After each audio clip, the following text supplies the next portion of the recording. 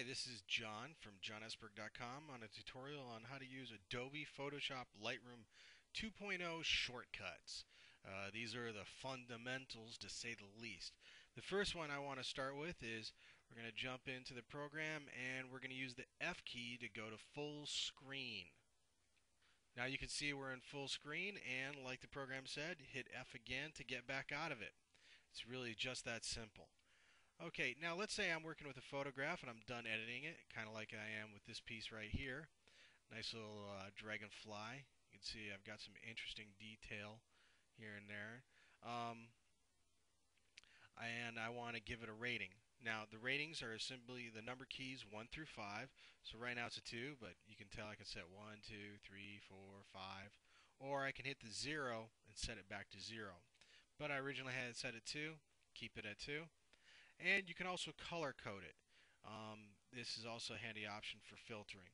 So 6 is for red, 7 is for yellow, 8 is for green, and 9 is for blue.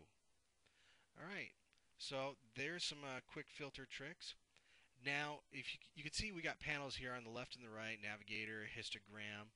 If I want to cycle through those, hit the tab key. Bam, they're gone, they're in, they're gone. Great, it allows you to zoom in more to that photograph and pick out more detail. And just because they're both gone doesn't mean you can't come over here, hit the arrow, and bring up a side panel that you want to work with.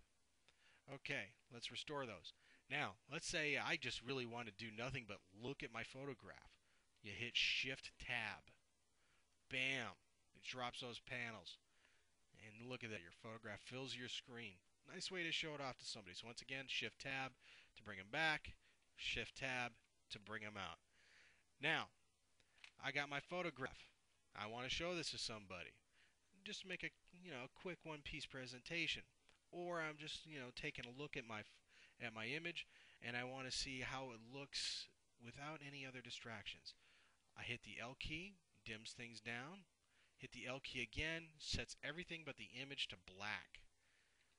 And I hit the L key again, brings it back. Now here's a nice little trick. Let's say you want to be working with your image, developing exposure, working with your brightness, your contrast, whatever it is, doesn't really matter. Well, if you want to still be focused on the image and you don't want as much of a distraction, you can still work with everything here on the side. So let's say I want to jack up my exposure, take it to wherever I want it to be. It's all good, and as usual I can still dial in a value there as normal. Works great. Now I'm going to bring this back up for me. I'm going to restore my panels,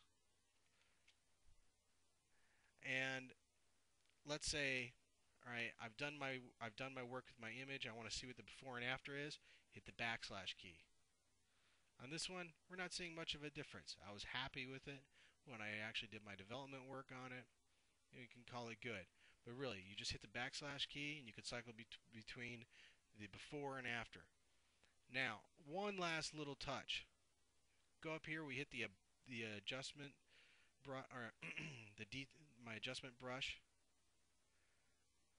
and now I have this beautiful bullseye that I can use to select material underneath. Well, if I hit left bracket, it shrinks it. I hit right bracket, it makes it grow. That's a nice little reminder there for a good shortcut on how to adjust your brush.